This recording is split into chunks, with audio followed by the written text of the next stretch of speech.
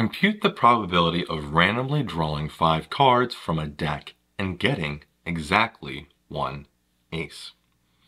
Let's learn about this. Remember, from a deck of cards, there are 52 total cards, and we're drawing 5 randomly from them. From there, we want to get exactly one ace.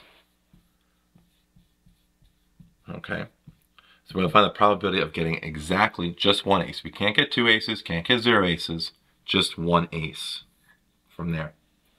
Our total number of ways to get our 5 cards would be 52. There's 52 cards, and we're choosing 5. That's going to be our total. That's going to be in the denominator. From there, there are a total of 4 aces in the deck. So there's 4 aces. We're choosing one of them. Okay, so we have 4 aces. We can only choose one. And the rest of the options that we're choosing cannot be aces.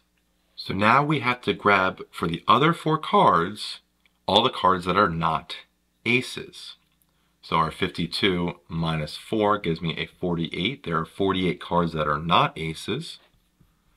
And we have to choose from them 4 more cards. Okay? So now we use our calculator. Let's use our NCR function here, or you can use the formula, but I'm using the NCR function for this video. 52 CR5, 52 choose 5. We have 2, 5, 9, 8, 9, 6, 0. And the top 4, let's go through the motions here. Choose 1 is good practice. 4 choose 1 is 4. And 48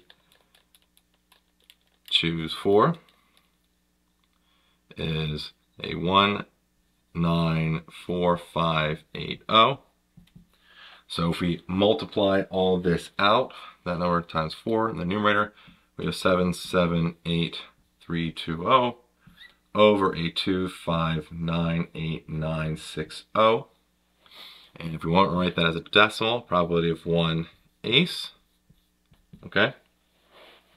As a decimal, divided by 2, 5, 9, 8, 9, 6, 0. I get a, it's the same thing, yep.